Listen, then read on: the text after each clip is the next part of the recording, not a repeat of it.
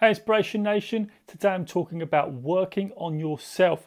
Working on yourself is so important. And what do I mean by working on yourself? This is about doing the work and finding out why you're here on this planet. What was you put on this planet to do? What are your strengths? What have you got to offer?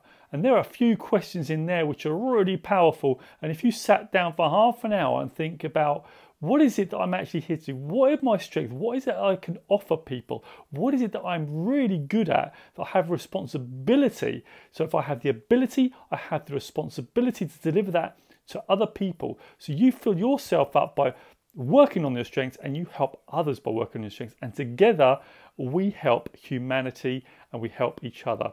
So it's helped. So remember, work on yourself is Inspiration Nation, and I'll catch you guys later.